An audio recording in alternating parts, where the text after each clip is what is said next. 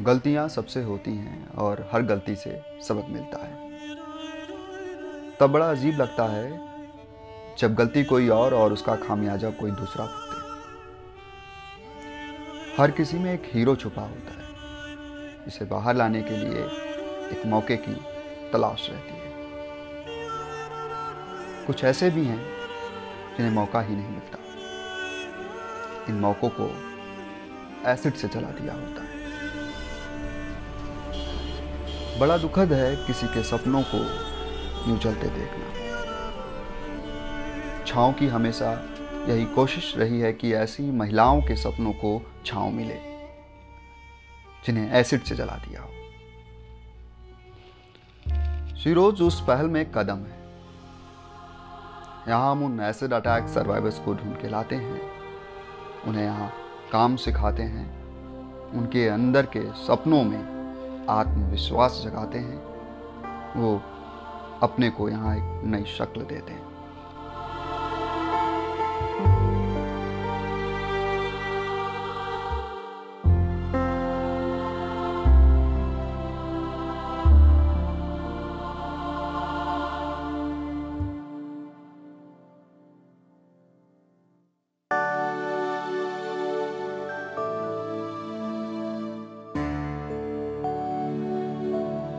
साल पहले ताजमहल गई थी। 15 साल में इसलिए रुकी क्योंकि हम घर में तो सब कहते हैं ताजमहल चलो, ईद पे मेरे घर पे मेहमान आते हैं, मेरी बहनें भी आती हैं, जीजा जी भी आते हैं, फिर वो बोलते हैं मुझसे ताजमहल चलो, तो मगर मुझे अच्छा नहीं लग रहा था उस टाइम।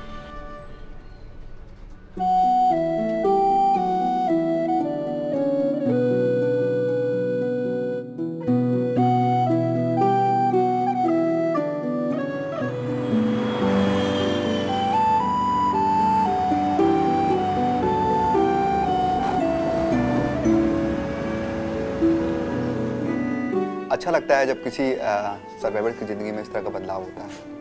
और मुझे याद है कि जब उन्होंने स्टार्ट किया था कैंपेन, हम लोगों के पास कुछ नहीं था।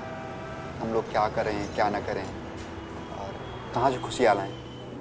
सबसे इम्पोर्टेंट ये होता है कि जब किसी आप सर्वाइवर से मिलते हैं और उससे आप जागरूकता की तो बात कर लेते हैं, कानून की बात कर लेते हैं, नियम की बात कर लेते हैं, उस अपराधी की बात कर लेते हैं, उसकी कहानी की बात कर लेते हैं, और जो चीज़ आप ढूंढ रहे होते हैं वो खुशी, ये खुशी कैसे आएगी? हमारे पास कोई सिस्टम नहीं था जैसे हम सर्वाइवर्स को एक प्लेटफॉर्म पे ला सकें, उनको दोबारा से एक एनर्जी दे सकें। ये था कि कुछ करना है।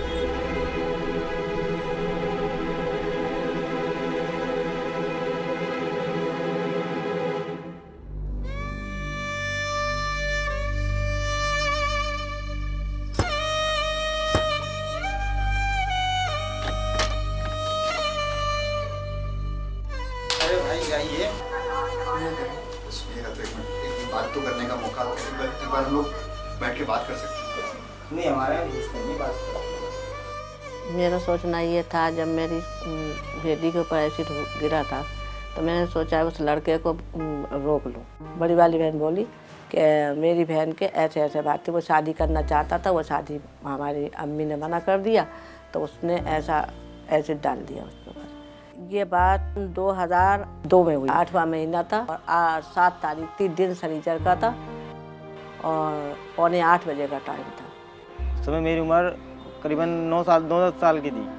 कभी दवा दिलाना, भैयाबाजी को लेकर जाना, हमारे घर में वैसे कोई बाहर जाते नहीं है, और बाहर गई थी, बहनियाँ गई थी, उनके देवर ने ये काम अटैक कराया है। शीरोज हमारा एक प्रोजेक्ट है जिसमें लड़कियां आगे आके काम करती हैं और एक जो हीरोइज्म का एक कैफ़े में आके काम दिखता है, वो जिस तरह वो काम कर रही हैं, फेस कर रही हैं तमाम चीज़ें, और वाकई में वो स्किल के अकॉर्डिंग अपना काम कर रही हैं।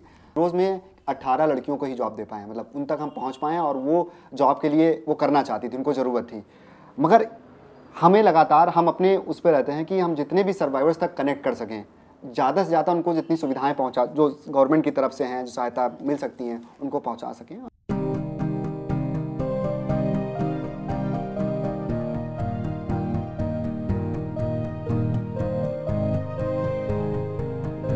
रुकैया इसी प्रक्रिया का हिस्सा है। उन्हें शेरोज़ में लाने के लिए हमें कई बार कोशिश करनी पड़ी, कई बार मना करने पर भी हम बढ़ते रहे। ये रुकैया जी हैं और मैं आपको परिचय करा दूँ आपका। ये ऋतु हैं, ये नीतू हैं, ये गीता जी हैं, ये भूपेन जी हैं, मैनेजर हैं यहाँ पर, रूपा हैं, ये मधु हैं और ये आगरा से गीता जी भी आपकी साइड से हैं। मैं भी आगरा से हुई तो ये आप लोगों के साथ काम करेंगे।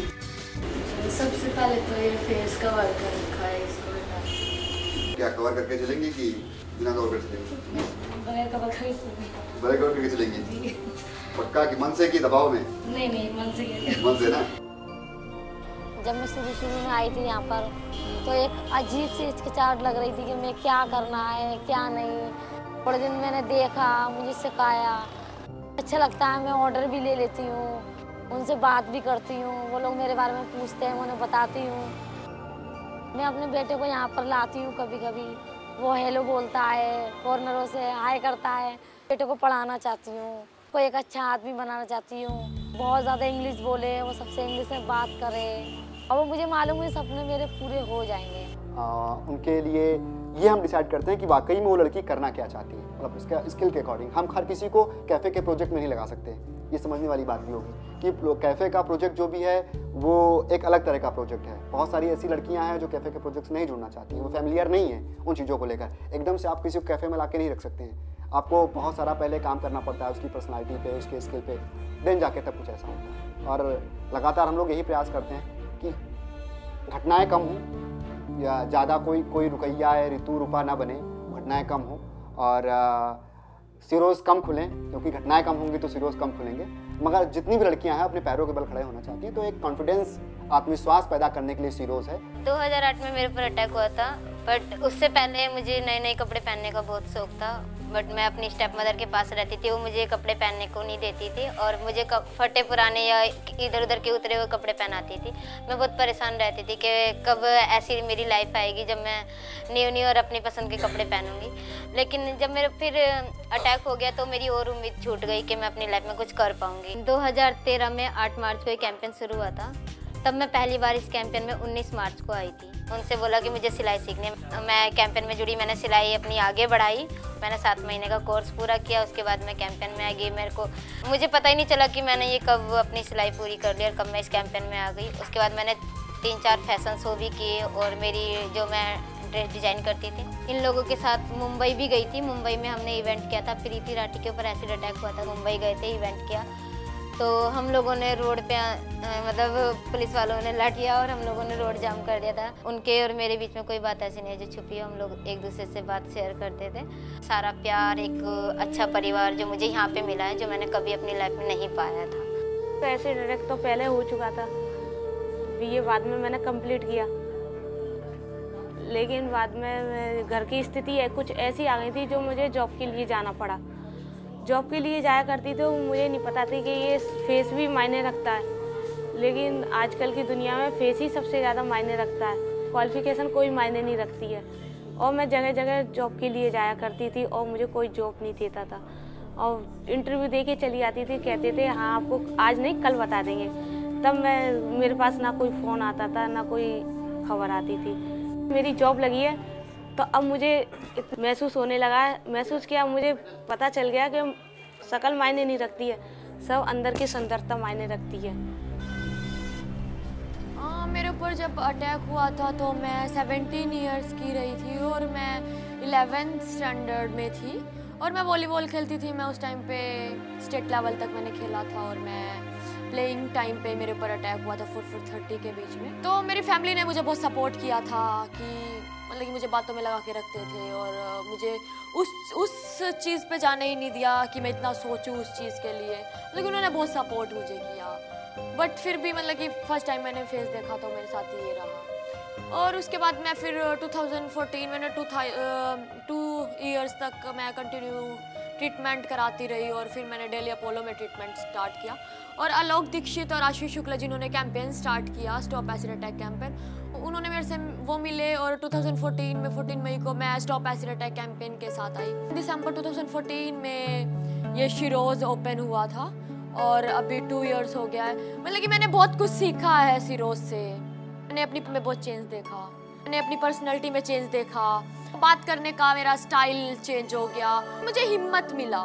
मेरे को 2 इयर्स हो गए, मैं पहले फ्लोर मैनेजर लेवल पे काम करती थी और अभी 2 इयर्स जब कंप्लीट हुआ तो मेरे सीनियर ने मुझे प्रमोशन लेटर दिया और मुझे ट्रांसफ़र मेरा उदयपुर मैं ब्रांच में ज्वाइन कर रही हूँ। तो मतलब कि अच्छा लगता है सब लोगों से मिलके बात करके। मैंने अपनी 18 साल की लाइफ में इतना कुछ नहीं देखा था जितना मैंने 2 साल में सीखा। 15 साल पहले ताजमहल गई थी। 15 साल में इसलिए रुकी क्योंकि हम घर में तो सब कहते हैं ताजमहल चलो, ईद पे मेरे घर में मेहमान आते हैं, मेरी बहनें भी आती हैं, जीजा जी भी आते हैं, फिर वो बोलते हैं मुझसे ताजमहल चलो। तो मगर मुझे अच्छा नहीं लग रहा था उस टाइम, क्योंकि मैं घर में ही कवर करके रहती थी और मैं सोचती थी मैं फेस कवर करके वहाँ क्या देखूँगी। किसी के साथ नहीं गई हूँ, अकेली गई हूँ। जिस तरह से मैं फेस कवर करती थी वहाँ खोल के मैं घूमी हूँ फिरी हूँ कि जैसे लोग बाग मुझे देख नहीं रहे थे, टॉर्चर नहीं कर रहे थे। जैसे मैं रोड पे चलती हूँ मुझे टॉर्चर करते हैं। अच्छा लगा मुझे ताजमहल में। अगली बार शायद मैं हो सकता है मैं अपने बेटे को ही लेके जाऊँगी और उसे भी दिखाऊंगी Taj Mahal. We were just talking about how to a woman, you know, facial beauty nowadays in this world is very important, and you know, after reading about what has happened and everything, we really think that giving these women opportunities to work, giving them these type of jobs and things makes them more confident, and I think that is actually what makes a woman quite beautiful, being confident and everything like that. All these lovely women are very inspiring with their amazing survival stories. I'd never think that an acid attack victim could run a cafe. Very positive, very colorful, very lively. We just almost forgot what this place is all about, in a good way. We very much enjoyed it. Wanted to come here to be with these really, really brave women and share their success with the cafe. It was so much fun because they're so exuberant and full of life. And I'm concerned about the laws that exist to protect people, and that's why I'm here. Amazing stories of these women has inspired me to want to share it with others when I go back to Australia. सीरोज hangout के बाद जब उन्होंने cafe जब start किया था तो मैंने कभी ये सोचा नहीं था कितना क्या किसी की ज़िंदगी में बदलाव आएगा। मैंने कभी नहीं सोचा था और मैं देखता भी नहीं था क्योंकि कैसे क्या बदलाव होगा। मुझे लगता था मगर जब बदलाव होने लगता है, जैसे ऋतु की बात करें, रूपा की बात करें या फिर गीता जी की बात करें या नीतू की बात करें, रुकैया जैसे जुड़ी हैं, तो इन लोगों में जो बदलाव है वो आप ऐसे देखेंगे। रूपा ऋतु ने कैंपेनिंग बहुत की है। इनका एक ये भी थॉट है कि वो एक अवेयरनेस के तौर पर इस इशू पे काम करना चाहती हैं, कि वो चाहती हैं कि इस मुद्दे पे वो तमाम लोगों से बात करें, लोगों को अवेयर करें, लोगों को जागरूक करें। ये पूरा बदलाव है। मतलब आप देख सकते हैं किसी को आप एक ब्रांड की तरह देखने लगते हैं, तो सबसे बड़ा बदलाव है मुझे लगता है। यहाँ पे जितनी भी सर्वाइवर हैं जो काम करती हैं सीरोज में, वो एक ब्रांड है। मतलब आगरा के कैफे की वर्ड पॉपुलर है। रूपा ऋतु को तो लोग नाम से जानते हैं, मतलब तो आपको ये लोग बता देंगे अच्छा हाँ मतलब रूपा ऋतु को लोग जानते होंगे। जैसे नीतू के बारे में बहुत सारी बातें होती हैं। नीतू का विचार बहुत खूबसूरत है। मतलब नीतू से आप कभी डिटेल में बात कीजिए तो नीतू बहुत फिलोसफिकल बात करती है और बहुत बेहतरीन बात करती है। मतलब उससे ज़्यादा हम लोग प्रभावित रहते हैं। मतलब आलोक जी हम लोग तो बहुत प्रभावित रहते हैं। तो ये बदलाव जो की बात है ना, इनकी पर्सनालिटी में जो बदलाव की बात है वो आपको इनकी बातचीत से, इनके विचार से, इनके पूरे आउटलुक से आपको नजर आएगा कि इनकी ज़िंदगी में कितना बदलाव हुआ है। तो इसलिए मैं चाहूँगा कि बदलाव की जब भी देखने की बात आएगी तो बदलाव को केवल जिया जा सकता है, तो बदलाव को जिया है। और मुझे लगता है कि इस बदलाव को सबको जीना चाहिए और इस बदलाव का सभी को हिस्सा बनना चाहिए। और सबसे खुशी की बात है कि मैं इसका हिस्सा हूँ और मैं इस बदलाव को जी पाया हूँ और इस बदलाव को उन लोगों में देखता हूँ जो हमारी तमाम सीरोज़ हैं। और मैं चाहूँगा कि आप जितनी भी सर्वाइवर से मिलें तो उनमें वो विश्वास देखेंगे। मगर हमें लगातार हम अपने उस पर रहते हैं कि हम जितने भी सर्वाइवर्स तक कनेक्ट कर सकें, ज़्यादा से ज़्यादा उनको जितनी सुविधाएं गवर्नमेंट की तरफ से हैं, जो सहायता मिल सकती हैं, उनको पहुंचा सकें। और लगातार हम लोग यही प्रयास करते हैं घटनाएं कम हों या ज़्यादा कोई रुकैया है ऋतु रूपा ना बने, घटनाएं कम हों। घटनाएं कम होंगी तो सीरोज कम खुलेंगे। मगर जितनी भी लड़कियाँ हैं अपने पैरों के बल खड़े होना चाहती हैं, तो एक कॉन्फिडेंस, आत्मविश्वास पैदा करने के लिए सीरोज है।